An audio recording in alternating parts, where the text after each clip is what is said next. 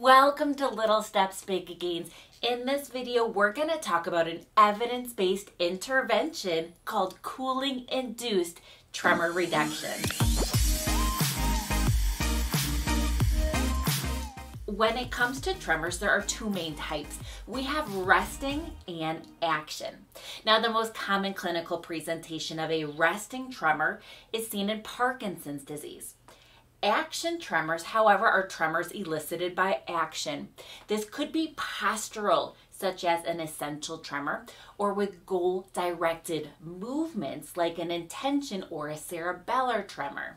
Research is showing that cooling can be a modality to reduce certain types of action tremors, such as seen in multiple sclerosis, essential tremor, and some forms of ataxia with cerebellar tremors. Research articles to support that are linked in the description below, as well as a journal article called A Cool Approach to Tremor Reduction. For individuals in the study, tremors were reduced up to 1.5 hours to 2 hours in length. How do you implement this modality? Well, all you need is an ice pack. I would wrap it in a pillowcase or a towel. And then you just lay it, rest it, wrap it around the forearm for 10 to 15 minutes. The research really supports cooling for multiple sclerosis. That is a neurological condition that is caused from damage or degeneration to the covering of our nerves called myelin. When we have that damage or degeneration, the nerve conduction velocity is either slowed or blocked. So it's hypothesized that cooling can improve that nerve conduction velocity, reducing tremors. But what about other neurological conditions like essential tremor, cerebellar, or Parkinson's disease? For Parkinson's disease, research is currently being conducted on cooling at the time of this video. Now, in my personal practice, I have not found this to be as effective. However, research has yet to be published. Now, I personally have found cooling to be effective for essential tremors and some form of cerebellar tremors. Cerebellar tremors come from different types of ataxia, so I have found it to be effective for some and not others. But here are some samples I have collected from some of my patients and some individuals in the community.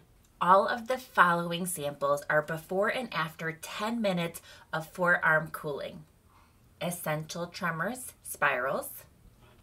For multiple sclerosis, spirals on the top, handwriting on the bottom, patient reporting significant improvement in writing speed. For Guillain-Barré, spirals on the top and handwriting on the bottom. Cerebellar ataxia, handwriting samples.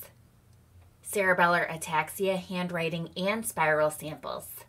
So what are some real-life applications here? Well, for individuals who find this effective, go ahead and grab your ice pack, ice ahead of an event. Like if you're going out to dinner with colleagues or sitting down to write letters to friends. Now, for more information on how other forms of cooling, like cooling vests, can help with multiple sclerosis, check out a video linked in the description below. There are other educational videos on tremors also linked below. And that is how to implement a cooling-induced tremor reduction modality. If you found this educational, please like, subscribe, share with others.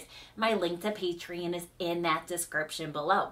And then check out other free educational videos and free home exercise programs here on Little Steps, Big Gains.